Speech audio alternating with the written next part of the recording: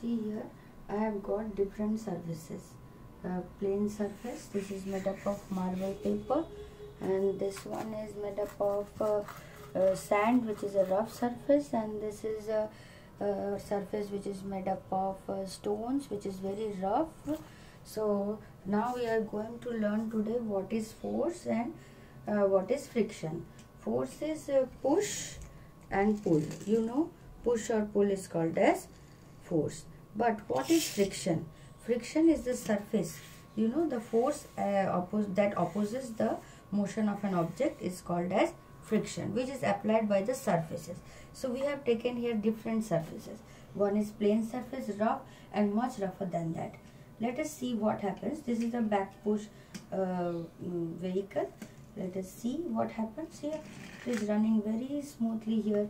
Next I will do it here is I will put this, and what is happening? It is able to move. But what happens here is in this surface it is not able to move. So that means what happens here is small push, it gives us low friction, big push with high friction. So we have to apply much force here while moving into this surface, and much higher force here in these surfaces.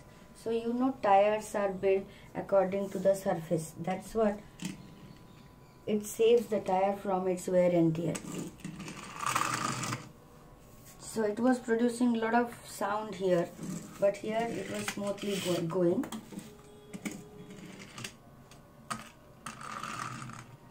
And here it was very difficult to go. So that's what this surface will damage the surface of the tire. So that's what the roads are built according to the surface of the tire. And what you learn from here is we have the friction, where the friction is more, where the friction is less. That's how we have to follow. Thank you.